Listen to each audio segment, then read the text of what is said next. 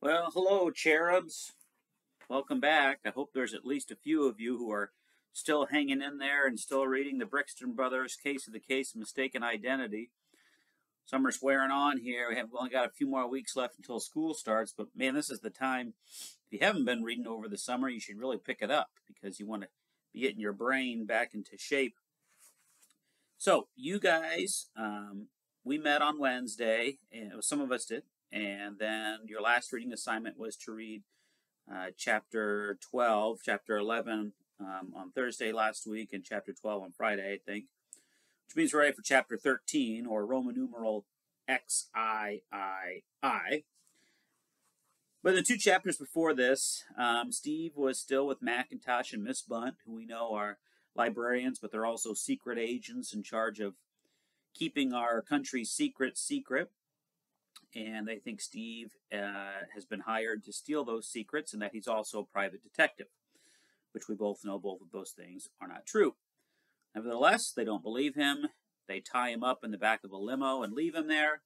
Steve manages to push, his hands are kind of back here, push a bunch of buttons, and he turns on it's like a party limo, and there's like a disco ball and smoke and things like that. But finally, he finds one that opens a window. He gets out, and there he is. I can picture him running down the street, all tied up, and he goes to the police station. Smart move, right? Well, apparently not, because as he's at the police station, he's getting ready to tell the Chief Clumber, the kind of head police guy there, what's been going on. He sees a fax machine. A fax machine might not be something that you're even familiar with. We still use them today. It's kind of like at Woodview, if somebody wants to send us something on paper, they send a fax, and it comes to like our copier machine, and it just prints out a message there. That message says, since the librarians are secret agents working for the United States, it's saying that Steve is wanted for treason, that if you're a law enforcement person, you should arrest him on sight. So Steve realizes, as he kind of listens out the door, as the other police officers and Officer Clumber are getting that message, that he better run away from the police now. So he decides to jump out the window from the second story. And that's where we pick it up today on page 73,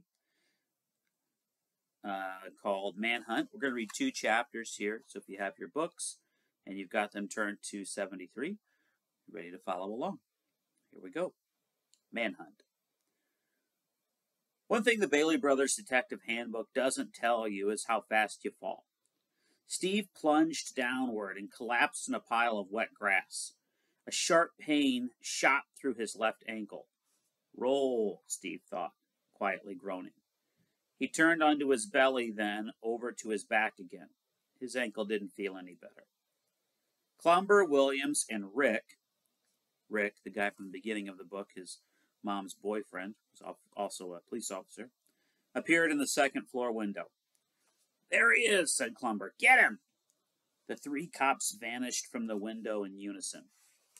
Steve scrambled to his feet. His ankle gave. There was no way he could outrun the police. But Steve had an idea, and instead of running away from the police station, he ran back toward it. He lifted himself through an open window on the first floor. He was back inside, crouched on a cool tile floor. The room was dark, but the sweet smell of urinal cakes was unmistakable. He was in the men's room. Girls might not know what a urinal cake is, but we'll leave it up to their imagination. Pretty smart move, you think, on Steve's part? All the police are coming out of the building to go try and find him, so he sneaks back into the building where they wouldn't think to look. A few seconds later, Clumber's voice came in from outside and echoed off the walls of the room. Elliot, you check out the kid's house. Nichols, you take Main Street. I'll patrol the neighborhood. What about me? Asked a voice that sounded like Williams. You watch the desk. Steve heard 3 engines start up and fade away. He peeked out through the window. The front of the station was deserted. Steve gingerly lowered himself back onto the lawn and headed toward a place Clumber hadn't said to look, the beach. At night, Ocean Park Beach was completely deserted. Deserted means nothing there, nobody there. It's deserted like a desert. Steve picked his way along the shore by moonlight, scrambling over rocks and splashing through tide pools. He wasn't going anywhere in particular, so after a mile or two, he stopped going anywhere at all. The sea was black, and the sand was black, and the waves hitting the beach sounded like a librarian saying, "Shush."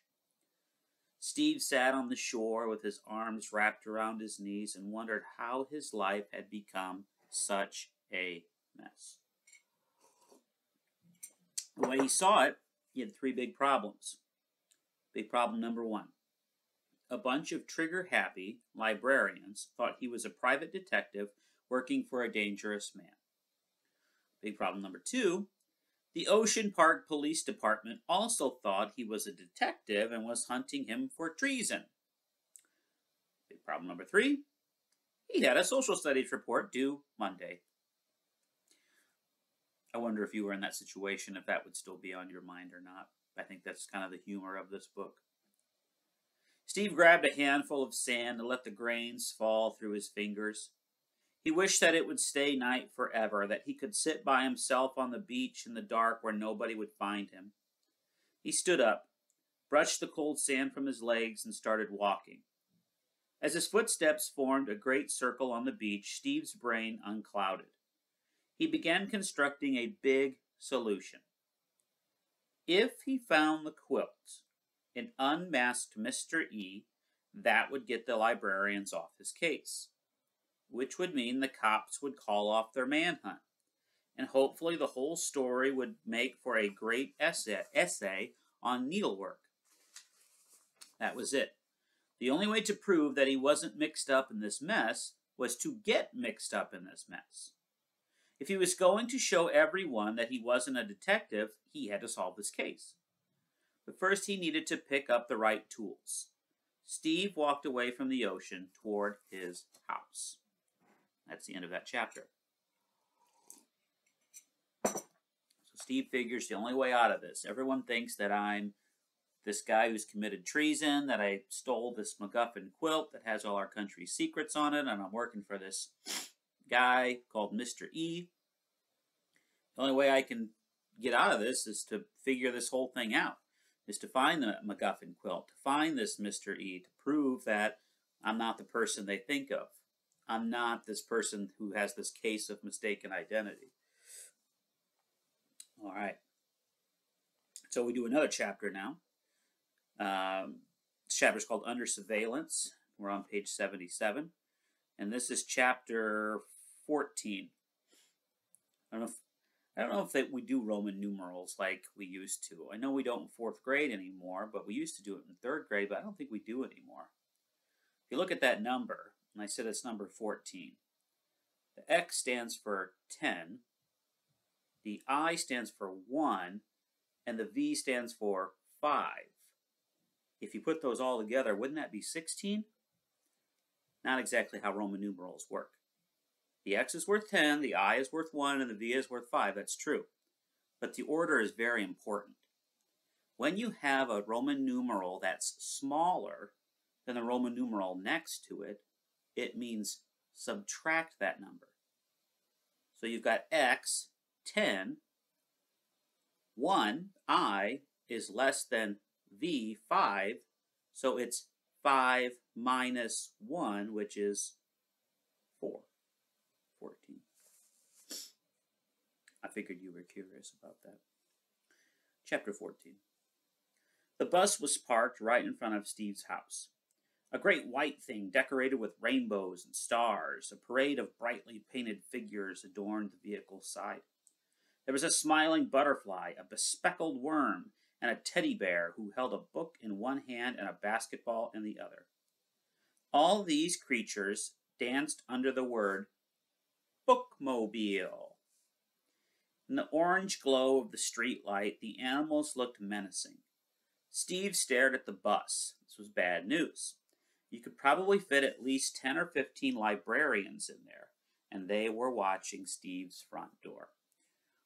don't think we have these as much anymore, but we used to have bookmobiles like this. Librarians would come around and they'd be full of books and they'd go to different places, kind of like an ice cream truck almost, only full of books where kids could come and check out books. Anyway, bottom of the page. Steve smiled. He knew another way into his house. Crouching low, he climbed over his neighbor's fence and hustled to their backyard. From there, he hopped another fence and landed on his back porch. Finally, Steve crawled in through a kitchen window. His mom always forgot to lock it. Once Steve was inside, he stood still and listened.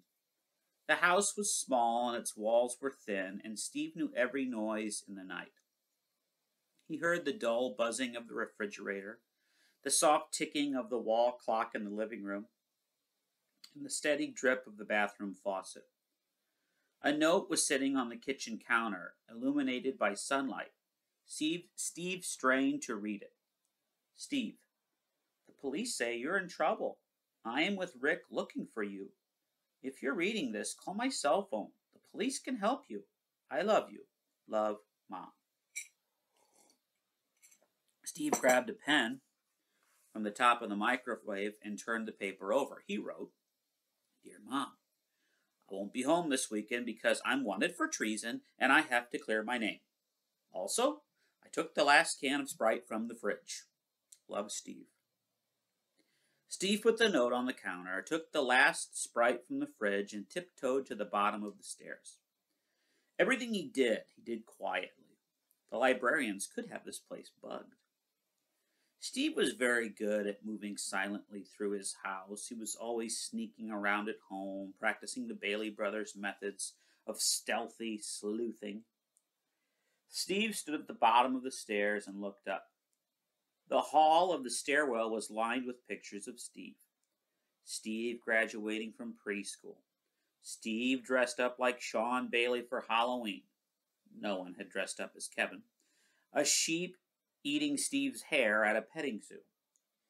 There was only one empty spot on the wall where Steve's 7th grade picture had hung until he took it down and destroyed it in the backyard. Steve crept upstairs, avoiding the 4th, 7th, and 12th steps. Those were the ones that creaked. When he got to the top, he turned left and gently opened the door to his room. He reached under his pillow, pulled out a flashlight, and turned it on. The Bailey Brothers Detective Handbook says every detective should have a working flashlight. You can use it to see in the dark and whack thugs in the gut. Next, Steve opened his desk drawer and pulled out his magnifying glass. The glass was almost as big as Steve's palm, and its handle was made of brass. His mom had given it to him last Christmas. According to the handbook, a magnifying glass is the most important tool a detective owns. Steve wasn't sure why. Probably just for looks. He slipped it into his pocket. Finally, Steve slipped his hand under his mattress and felt around for the Guinness Book of World Records. He opened it up and took out his black notebook. That was the third thing every detective needed. Starting tonight, he'd be filling his notebook with real clues and theories, not just lists of his favorite books. Steve tossed the notebook and the flashlight into his backpack. As an afterthought, he threw the secret book box in there too. Then he slipped out of his room.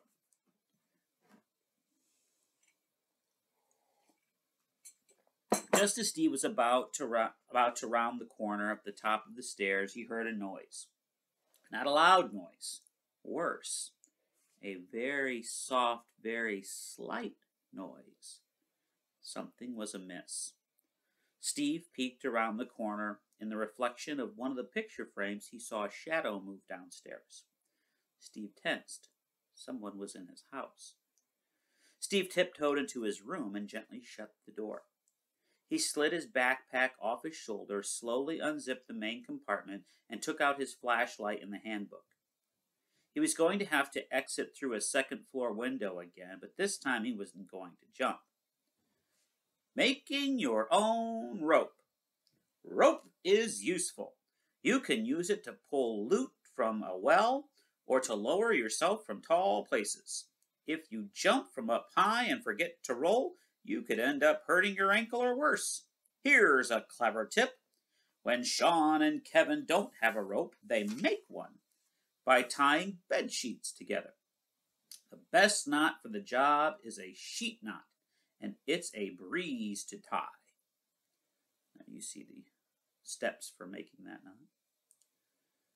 Steve stripped the quilts and sheets from his bed and tied them together, trying to follow the instructions from the book.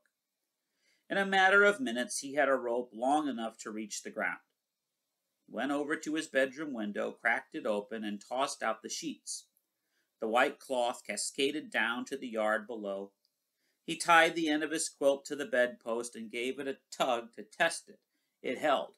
Perfect. And that's when his bedroom door swung open. The light flipped on. It was Macintosh. "We meet again, Stephen," he said. "It's Steve," said Steve, "and I was just leaving." Steve backed toward the window. "I believe you have our book," Macintosh whispered fiercely. "I checked the book out," said Steve. "It's mine for 21 days. "It's been recalled. Hand it over." "I'd love to, but I'll need it to solve the case." Macintosh sneered. "I thought you weren't a detective."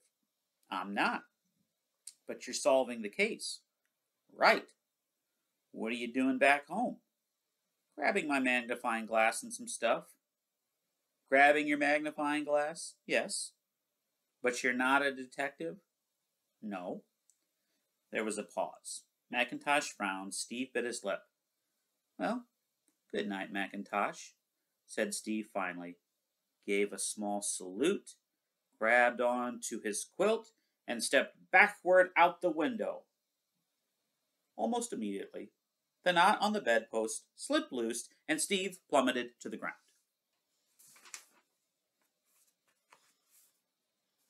I always like the little, I'll use the word interjections of humor in there. Steve thinks he's got this great thing all worked out, so kind of cool, gonna go out his window, and the knot comes loose and he plummets to the ground. So, all right. Well, that's that for today's reading. You have a reading assignment tomorrow, which is to read the next 2 chapters on your own. And then if you're able on Wednesday, we'll get together at 3 o'clock for a Zoom meeting and do a couple chapters there. If you guys are still enjoying your summer, I know that I am getting kind of ready to get back at it a little bit with my new class. So hope that you're reading at least that book. If that book isn't grabbing you, I hope you're reading at least something else. And hopefully I'll see you guys on Zoom here in a couple of days. See you later.